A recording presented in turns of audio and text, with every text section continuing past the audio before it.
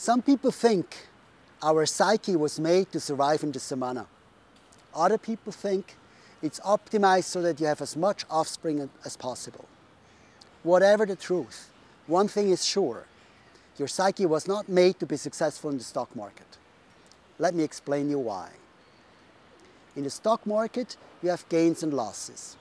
Now what happens if you have a gain? Your brain produces dopamine. It makes you happy. And the adverse happens when you have a loss.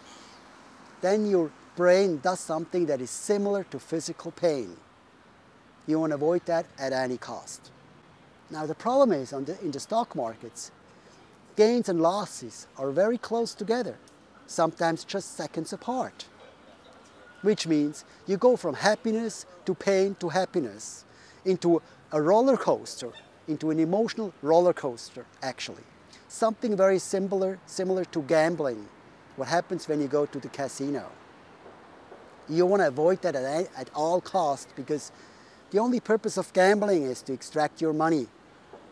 Now, how can you avoid that? At Obermatt, we make it simple for you. We only show you the ranks of your stocks, not the profits and losses. That's much better because this is information that you really need and you don't go your emotional roller coaster. So, my recommendation is go to a circus like the one behind me. That's better entertainment than your stock portfolio.